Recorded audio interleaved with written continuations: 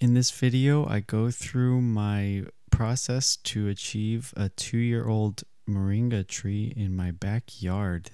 This is where they're at right now, but let's start from the beginning. Here's when I first initially planted my moringas, which I germinated inside my house and then ultimately transplanted them into the ground.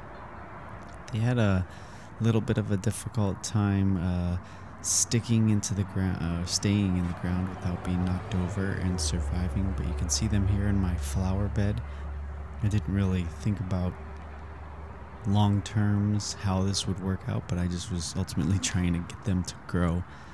We're going to move pretty quickly through this first year as I have a complete video that covers my first full year of my trials of how I achieved what you're seeing right there, which is a bushy style of moringa tree with lots of extra stems coming around from the base.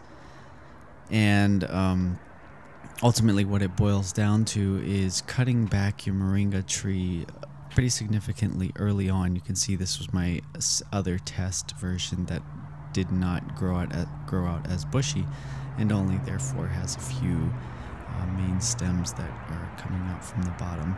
Ultimately it grows taller faster, and this, now I'm jumping to the end of the year. So yeah, so this, you can see this one to the right only has maybe 3 or 4 main up branches that I cut back after the end of the first year.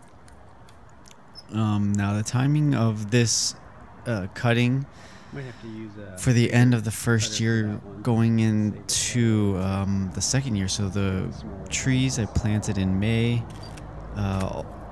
during the winter I let them sort of just go dormant without a lot of growth, and then I cut them back in the beginning of the growing season for me in Southern California, which is starting around January.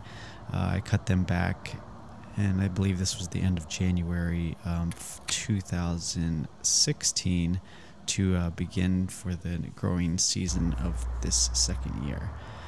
So now the trees are all cut back. That's what you could cut them back to. There's really no plan. It's ultimately what you want to do in terms of how much growth you want to have. You can see here's my dying orange tree, no longer survived. In the back there's a third, so there's actually 4. There's a wussy moringa tree to the left, and then in the back there you can kind of see there's 2 branches for my third moringa tree that has done very well. So we're moving on. You can see this is at the end of the growth season, so that was after the full year of growth, allowing them to grow. I was able to achieve fruits, and I picked the trees pretty regularly to provide me nutrients, provide the family food to eat.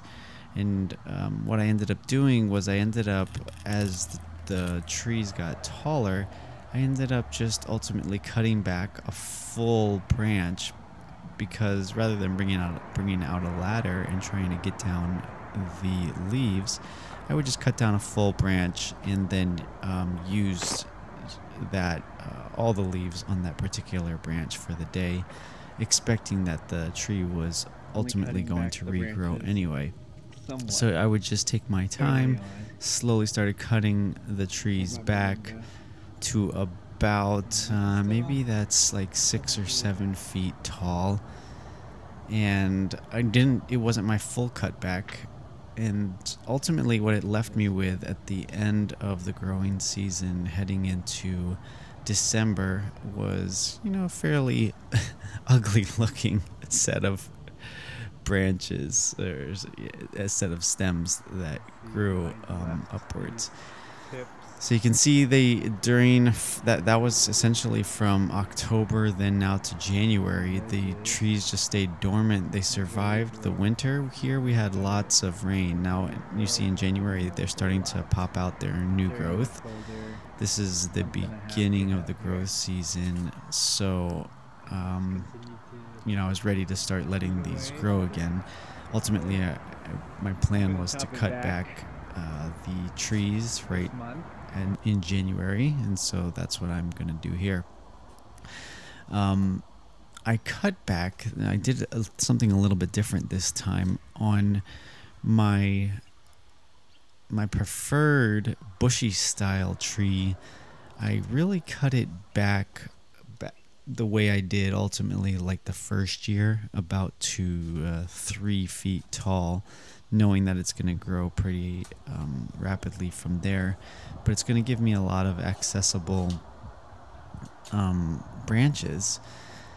But I decided to leave the other two, which didn't have as many branches, in a taller starting point, mainly because I have this big fence here right where they are, and during the morning hours the sun peaks right over that fence, and I knew it would provide these trees probably an extra 3 or 4 hours of sunlight per day.